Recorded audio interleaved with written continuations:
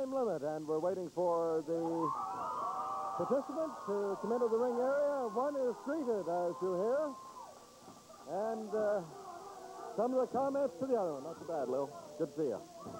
Okay, let's do the introductions. Introducing at 231 pounds, coming from Cox's Cove, Newfoundland, Tiger Williams. And his opponent today at 235 pounds, coming from Dorchester, Big Leo Burke. Referee is Ron Gurian. Well, making his return to the Atlantic Canada area is Tiger Williams. Scrap iron, they call him, as it's written all over his tights. Scrap iron Williams, and he's got his hands full with Leo Burke. Well, Leo Burke is being accused of hair pulling. We'll have to await judgment on that one.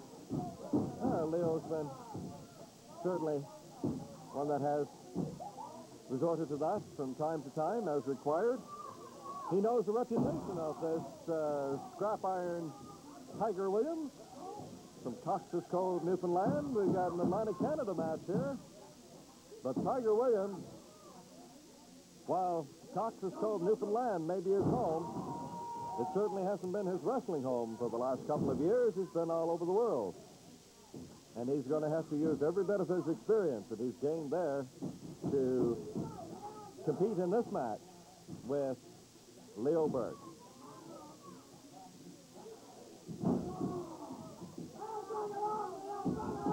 And the fans encouraging Leo to give it another shot.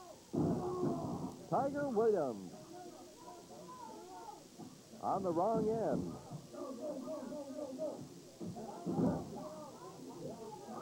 Leo Burke enjoying an advantage in the opening minutes of this match on today's card of Atlantic Grand Prix Wrestling. And Leo Burke has had some kind of matches with that man known as Rotten Ron Starr.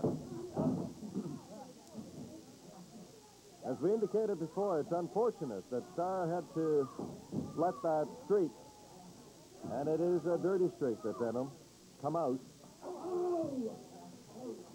Because with great technical maneuvers like the Russian leg sweep that he used in matches to gain victory,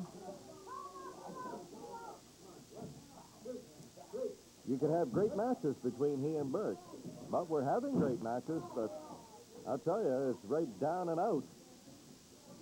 The technical side of wrestling goes out the window when Burke and Starr meet. But right now, it's Burke and Tiger Williams. And Leo maybe knows something that... He may know something that we don't know. But he's been working on that left arm of Tiger Williams for the most of this match. And there may be a weakness there that Leo Burke knows about, or... as all good professional wrestlers do, of course, they work on one particular part of the body and get that weakened to the point that they're able to get their submission hold in and get that all-important victory. And victories, of course, are becoming very important to all of these wrestlers. A clean break off the ropes. There's Leo Burke and Tiger Williams. Williams with the headlock on Leo Burke and delivers the right hand. Closed fist, and referee Ron Gauguin is going to take a look at that and not think too kindly of using the closed fist. I'm sure Leo Burke thinks even less kindly of it. Tiger Williams holding on to that headlock.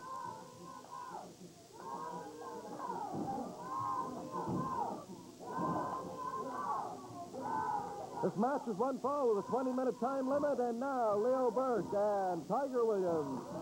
But no, Tiger Williams not going to allow it to follow its natural course.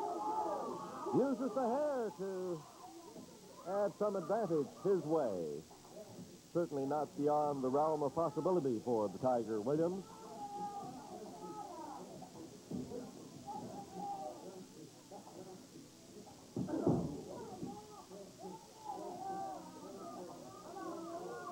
Tiger Williams and Leo Burke, this match on today's card of Atlantic Grand Prix Wrestling. And we've got Tiger Williams in the corner. And Leo Burke, while he had a clean break before, has taken enough from this guy, Williams, but no, sir. Williams got a nice reversal on Leo Burke. And Leo Burke is finding a pretty formidable opponent in this man they call Tiger Williams from Cox's Cove, Newfoundland. And you take a look at this guy, Tiger Williams. He's changed his appearance somewhat since we saw him. The beard is shorter. And he appears to have gained a fair bit of experience in the years that have intervened between his last appearance here on Atlantic Grand Prix Wrestling and now. So, Tiger Williams.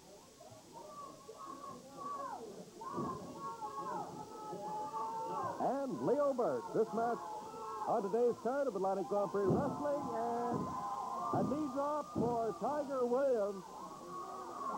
And that's one way, and of course the fans in the Atlantic Canada area know that the headlock is probably one of the most devastating holds in wrestling.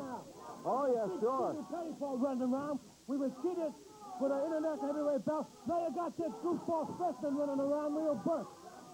Oh, slap into the mouth. I had it up to here, man. I had it. I am freaking tired. Time I turn around, button into my business. You understand what I'm saying to you? Who's butting into whose Everybody's business? butting Mr. into the Bass? Batman's business. Oh, I don't like it. I can understand. You got this goofball like freshman here running around. He's challenging people. You got Stephen Pettipaw running around challenging people. I had it up to here, man. I see. Okay. Well, we'll take it for what you said it was worth there, Mr. Bass. But every time I turn around, it's only butting in my business. I think the fans in the Atlantic Canada area make their own judgment. Hey, never mind the fans in the Atlantic Grand Prix or whatever the hell you call it. I just had it, man. Yeah, well, I think they've had it with you, too. 1, 2, and 3. That's it. That is all she wrote for Tiger Williams. And now, Mr. Bass said he's had all he could take. Look out, Leo Burke is cleaning house on Mr. Bass and Tiger Williams. Hand race in victory. Mr. Bass is talking in good humor. What? Fans, what is going? Ron Starr came from the back of the studio here while Bobby Bass, and now Leo Burke has Ron Starr in the sleeper hold. Here comes the Super Destroyer. Sam's Bedlam has broken loose here, and you can see the cowards teaming up on Leo Burke. It's 3-1 right now with Bass standing outside.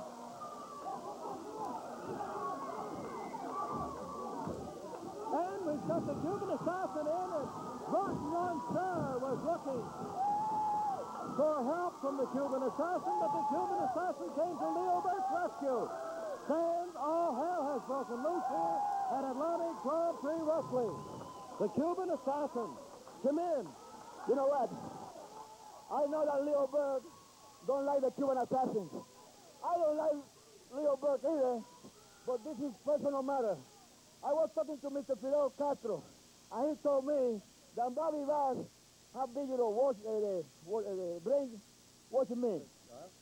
Now, yes, now, Bobby Bass, every winter time over here in America, United States, he called the Cuban assassins. I sent him a return ticket to Havana.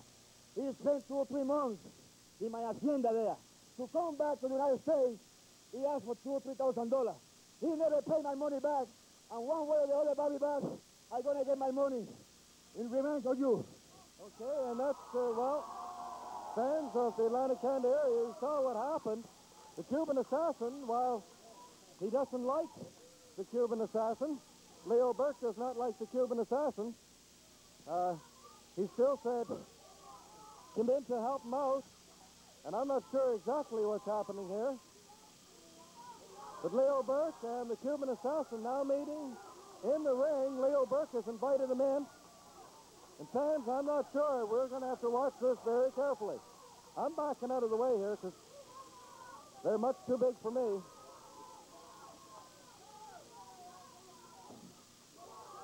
There's a lot of mistrust between those two. And we'll see. Even though the Cuban assassin did come in to assist Leo Burke, it was a matter between he and Star and Just want to make one thing clear. One thing clear. I don't know what reason Cuban had to lend me a hand. However, I will say this, I appreciate it as much. Nobody, pound for pound, come any tougher than Cuban assassin. I've dealt with him in the past, I know what he's like. But don't make no mistake, I'm not ready to form a tag team combination with Cuban assassin. My man is Stephen Pettipo. He's going to be my partner whenever I team up. Cuban assassin, again, I thank you. But whatever difference we have, I think you're mad enough. We'll settle in the ring face to face. That's all I've got to say. Thank you very much. Okay, thank you, Leo. And, well, some kind of a compromise between the two of them here, the Cuban assassin and Leo Burke. And, well, we've had quite a turn of events here in this match on today's card of Atlantic Grand Prix Wrestling. We'll be back in just a moment. This is our most